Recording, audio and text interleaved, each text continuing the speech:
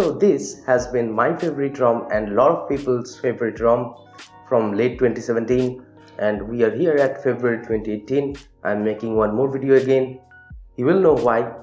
And if you're someone who is here to see the flashing guide or even the features of this ROM, here is a card for you.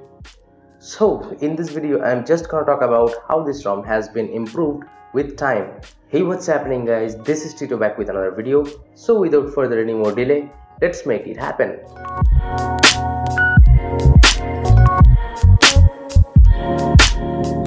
So last month I tweeted this.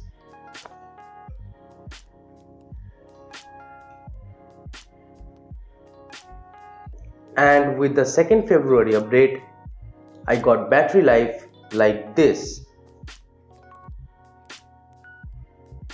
I mean, it's pretty amazing. Most of the 8.1 ROMs were giving like 3 to 4 hours of screen on time, and boom, with updates it has been improved amazingly, and now we get screen on times like this.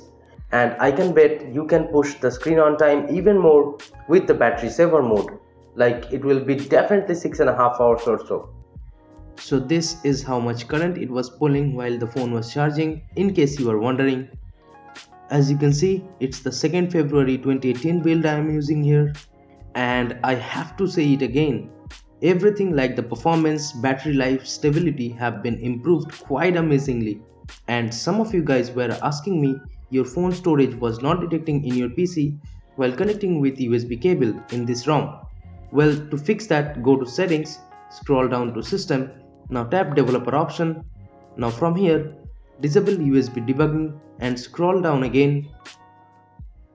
You should see this select USB configuration option. Tap on it and change it to MTP or Media Transfer Protocol. Usually by default it's set to charging, I guess. So that wraps up this video guys. Thank you so much for watching. Hit the big thumbs up button if you like this video and subscribe to our channel right here if you loved my work. This is Tito from KDN Tech signing off. I'll see you guys in the next one. Bye bye now.